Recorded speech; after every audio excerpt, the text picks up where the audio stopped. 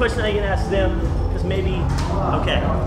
First of all, thank you, dude, so great. You guys are doing awesome, and it's freaking too rad. And like today, like we're trying to get introduce you guys to stuff, and like I did all the other bands, and people are going crazy, but I mean, I don't know. You guys are awesome. I'm glad I at least got to say hi to you guys. Thanks, all that awesome stuff.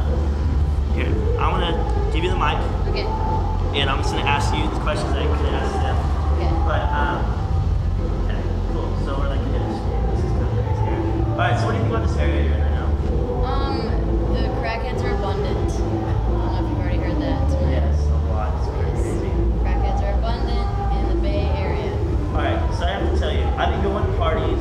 I've been here seeing the Paramore CD laying around. I'm going down on a pizza place down in San Francisco, and I hear Misery Business on the record. I mean, it was like a year ago I was telling people you guys need to check out these people, and now people are telling me I need to go check them out.